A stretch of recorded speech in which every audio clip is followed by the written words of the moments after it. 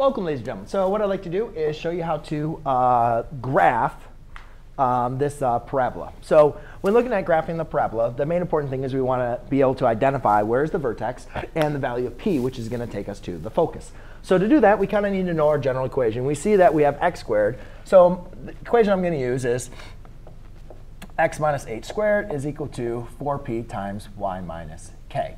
Now, obviously, you can see this looks much more complex than that equation, right?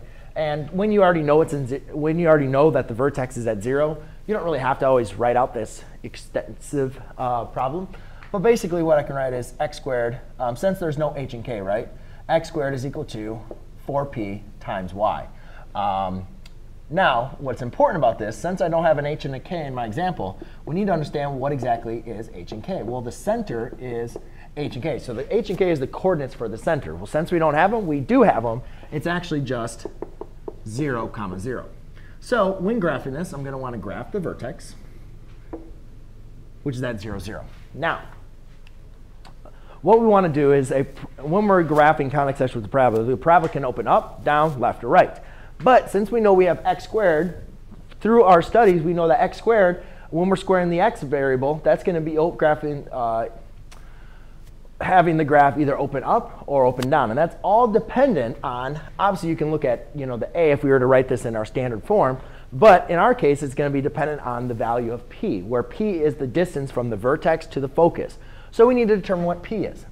So again, if I look at this equation, x squared equals 4p times y. So really, 30 is equal to 4p. So divide by 4, divide by 4. 30 divided by 4 is going to be, that can reduce to 15 over 2, which equals p, which is roughly p is equal to 7.5. So then roughly, I'm just going to graph that. So 1, 2, 3, 4, 5, 6, 7, 8. 7.5, so that's the focus. That's the vertex. So since the focus is above the vertex, I know the graph is going to open up. And then also, I need to determine the vertex. I'm sorry, the directrix. So the focus is going to be on the axis of symmetry, right? So therefore, it's just going to be 0, 7. Let's write that as 15 halves. I think I did this problem. I didn't copy it down. Oops. And then the directrix is going to be the same distance from the vertex to the focus, but in the negative direction. 1, 2, 3, 4, 5, 6, 7, 8.